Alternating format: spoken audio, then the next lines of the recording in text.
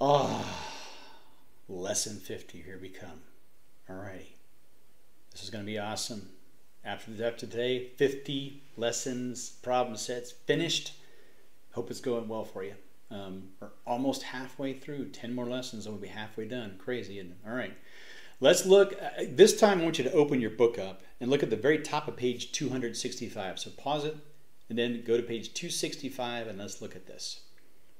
Okay, I'm assuming you've paused it and you're looking. They're asking what decimal number is represented by the point Y on this number line. Well, if you look at the number lines don't just have to be, like we said before, just integers, 6, 7, 8, 9, 10. They can be chunks of numbers, fractions of numbers as well.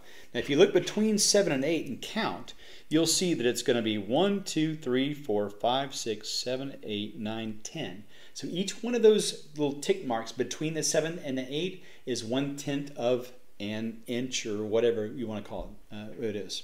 So on the Y, if you go over 1, 2, 3, 4, that's going to be 7 4/10 or 7.4. And you'll see number lines with this kind of thing all the time.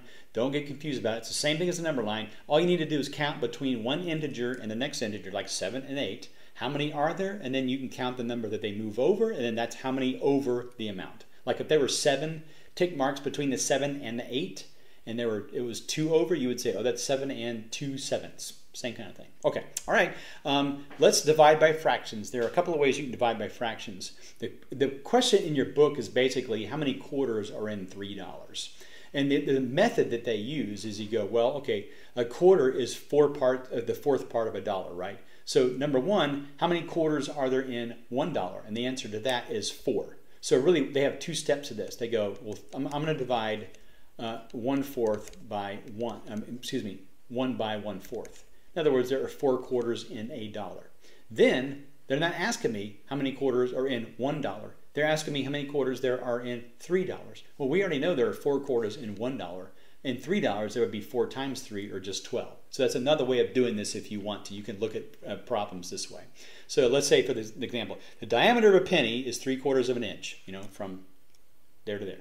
How many pennies are needed to make a row of pennies 6 inches long? So all you're doing, of course, is just going, okay, well, how many 3/4 of an inch are in 6 inches? So the question is this. It's what is 6 divided by 3/4?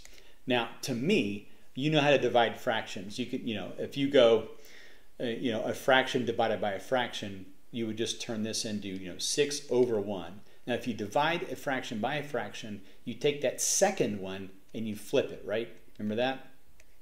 You flip the second one and you go 6 times 4 is 24. 1 times 3 is 3. 24 divided by 3, because every fraction is a division problem. Okay. That's going to be 8. So there are 8 pennies in 6 inches. Another way, if you want to do it this way, you don't have to. You can say, okay, how many 3/4 are in 6 inches? We could just ask the same question we asked back here. Then instead of saying how many quarters are in $3, we're just going to go how many quarters are in $1, 4, and then multiply that by 3 until we can get 12. Same thing we could do here if you wanted to. You don't have to. So let's say how many 3/4 are in 1? In other words, what is 1 divided by 3/4? Well, we know it's the reciprocal, right? So the answer is there are 4/3 of them in 1 inch. But we don't just have 1 inch. We have a row of pennies 6 inches long. So all we're going to do is go, okay, well, we figured out that's the amount of pennies that are going to be in 1 inch.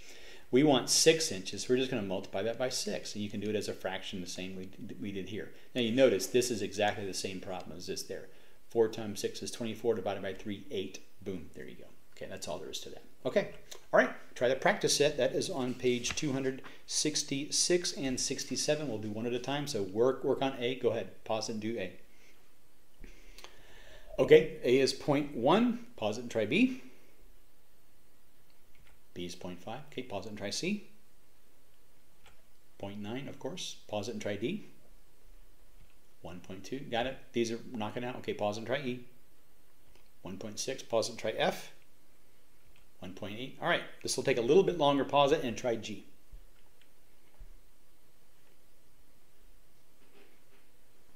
Okay, in other words, what they're saying is to find a number of quarters in $4. Okay, in other words, this is the problem.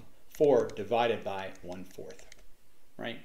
Okay, so they're saying instead of going, oh, 4 divided by 1/4, just go, how many quarters are in $1? Well, let's go 1 divided by 1/4. And of course, the answer to that is 4. There are 4, like if you look at a pie, there are 4 fourths of a pie in a pie. So once we get this answer, 4 are in $1, then in $4, it would be 4 times 4, which is 16. So the answer is going to be 16. Okay. All right. Pause it and try H. Okay. Well, the answer, of course, will be 32. All right. The 12 inches high, the thickness of each pad is 3/8 of an inch. In other words, what you're saying is 12 divided by 3/8. Now, there are 2 ways to do this. Don't forget. You could go, oh, I'm going to wait. Now, how many 3/8 are in 1? Well, you tell me, how many 3/8 of, thick pads fit in 1 inch? The answer is, you should immediately say, oh yeah, 8/3. So 8 divided by 3, almost 3 pads fit in 1 inch. So the answer to one of these inches is 8/3. But there aren't just 1 inch. There's 12 of them. So you're going to have to take 12 and you're going to have to maybe put it over 1 and multiply by 8/3. Now you can do this across and then divide, or you can knock this out, 12/3. That's going to be 4, 3's going to 12 and just 1 there. So across 4 times 8, 32, there's your answer. Boom, you got it. Okay. Hey guys, listen, 50 today. 50, that's a great milestone. Okay, you are knocking this out stuff good. If you're getting 75, 80% of these problems right, good. Maybe aim for a couple more if you can. Take 15 extra seconds and really try to get it right. Knock out the ones you're having trouble with, and just do the best you can, and keep at it. Doing a great job, and lesson 50 will be done today. Only 70 more to go. So have a great day. See you guys next time. Have a great week.